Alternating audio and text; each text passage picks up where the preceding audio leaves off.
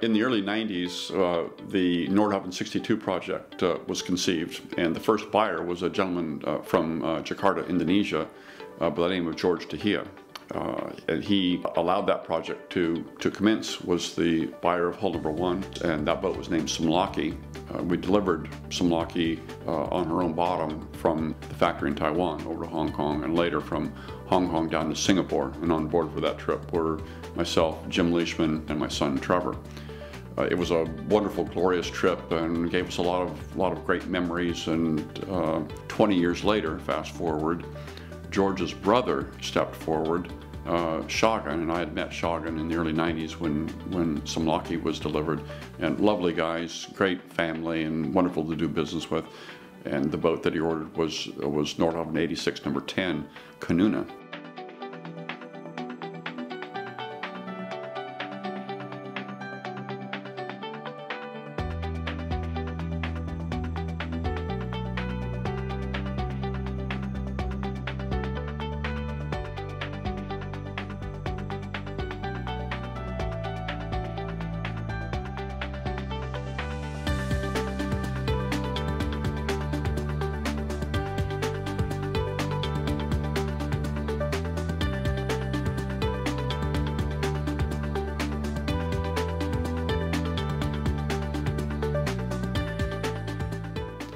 Given that we had all had such a wonderful, life-changing experience delivering Samlaki in the early 90s, 21 years later, of course, I had to be aboard the delivery of Koonoona down to Singapore, which we were basically replicating what happened 21 years earlier.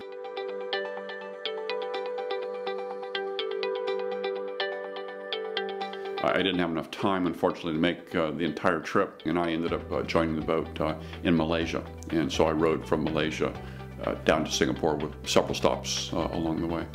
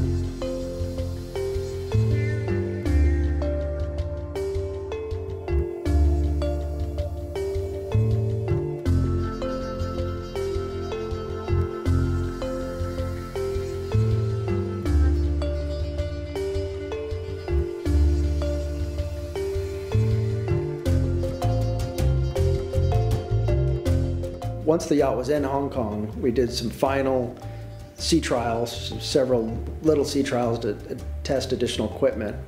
And then we had the full crew on board the yacht at this point. The chef, engineer, captain, stewardess, Doug, myself, and David Jen from the factory were on board. So once we were happy with everything, after more testing, we were ready to depart for Malaysia.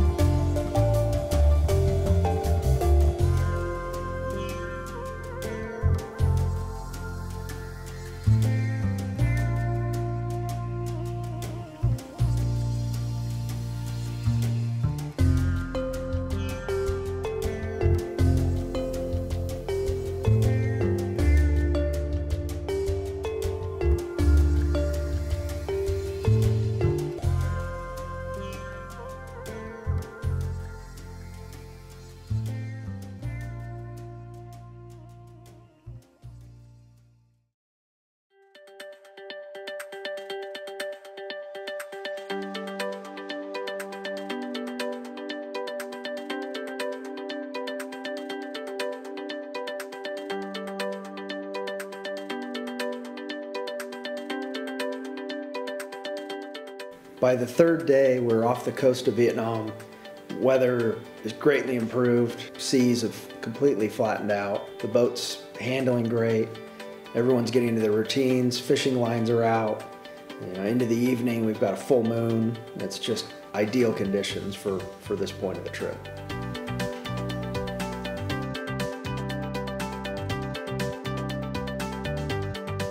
I'm Duncan, the master of Koonoona.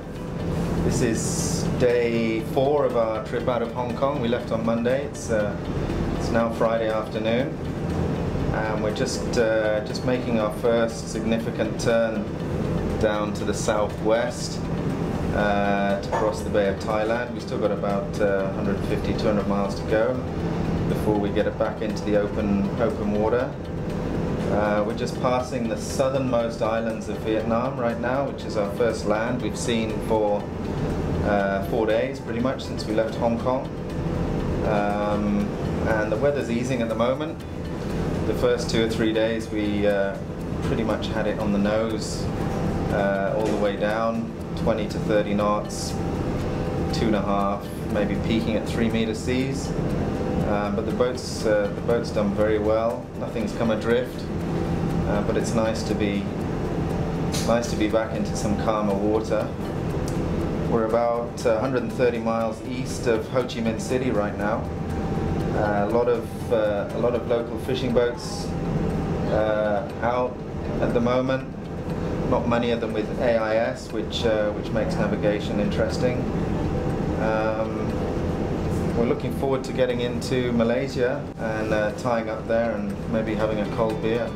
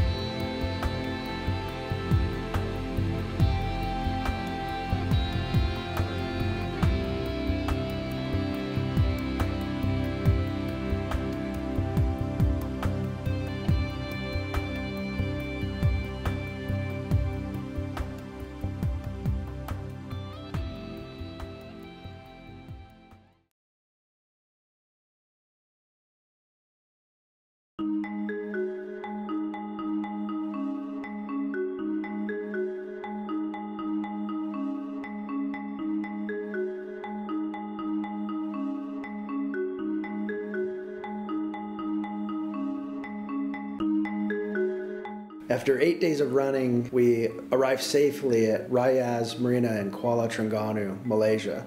This is where we'll meet the owner of the yacht, and Dan Streets, the president of Nordhavn, will join us for the remainder of the trip down to Singapore.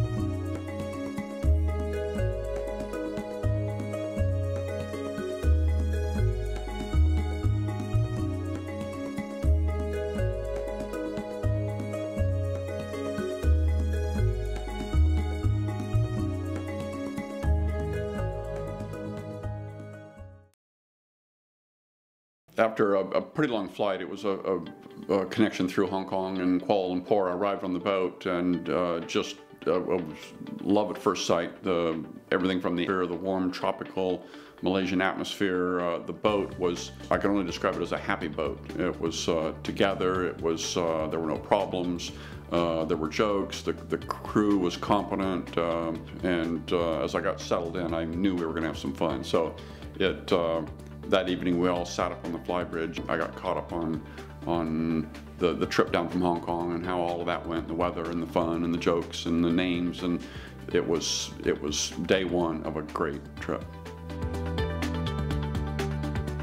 Yeah, the next day after my arrival, we launched the shore boat and Duncan took us on a pretty wild Disneyland ride trip up the river, up and around inland and around, and it joined up in a different spot. We came back to the boat, so it was a good feel for Malaysia and what the population looks like there.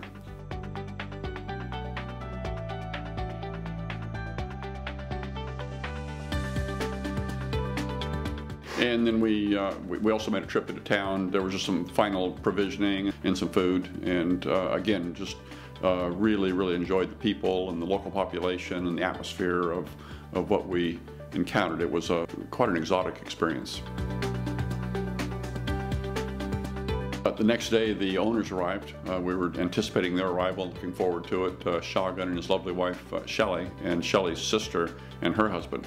So when they arrived, we gave them a tour of the boat and settled in, and then had a christening ceremony. The champagne was broken, the words were said, and Koonoona was christened.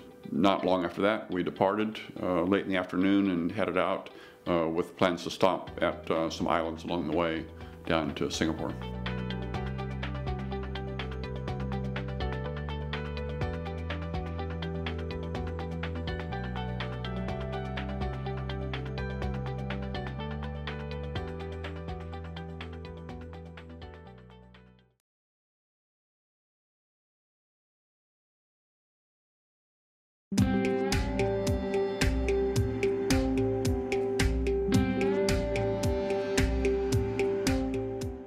During the night, we arrived at what I'm going to call island number 1, because I can't remember the name of it, and if I did, I probably couldn't pronounce it. We stayed there until probably about noon that day, fishing, snorkeling, enjoying just life aboard the boat. The snorkeling was some of the most beautiful I've experienced in my life. Just incredible tropical fish, all kinds of different corals and colors, and it was absolutely fantastic. And when I mentioned this to Xiamen, he said, "You haven't seen anything yet. I got better stuff to show you." In part 2 of what is probably the best boating day I've ever had in my life, we moved from island number 1 over to island number 2, dropped anchor there in this beautiful white sandy beach with a coral rim around it. Just gorgeous palm trees, tropical environment. We sat on the beach, we talked, we enjoyed. It was just perfect. The temperature was perfect, probably 80 degrees there. So it was just a wonderful experience on that lovely beach.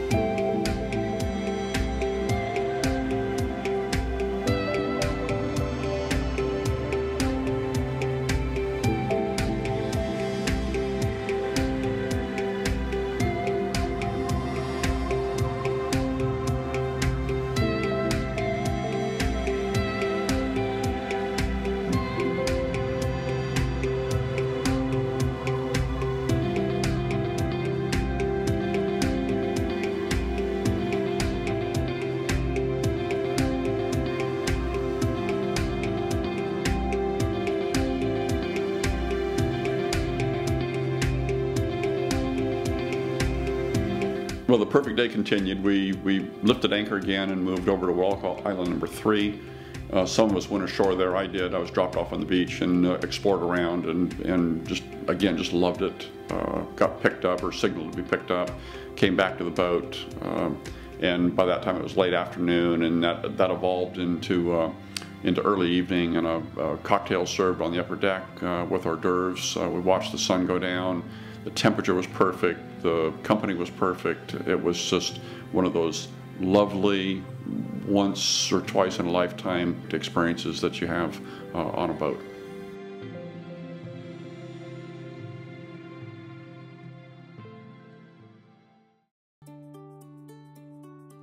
So we departed that night after dinner, ran through the night, and awoke to find ourselves in the Straits of Singapore.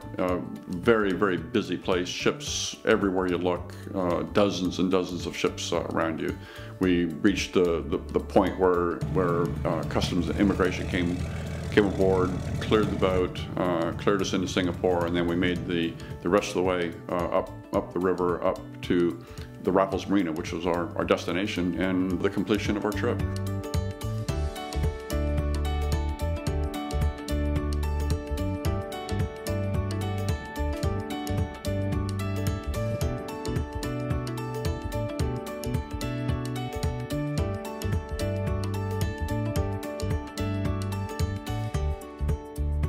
Later that day, we had the official handover of Koonoona to the Tahia family. Had a small cocktail party. Some friends and staff of the Tahia company came aboard, and we had a lovely cocktail party, and had a signing of documents and an official handover of Koonoona to the Tahia family, and I knew she was going into good hands and headed off on some great adventures.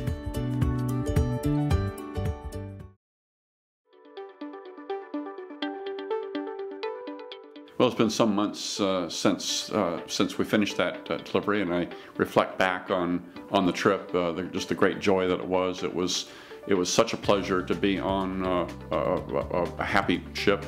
As a project manager, there's no better feeling, to actually be delivering this dream that people have had, and to see the look on their face and them actually appreciating it and finally being able to use it after the build process. It was good to be reminded of the how wonderful these boats are out in operation. We spend a lot of our time each day in the nuts and bolts of building boats and the business of building boats, and that can be left behind, where we can enjoy the pleasure and pure joy of being aboard a Nordhavn. And I was reminded of that.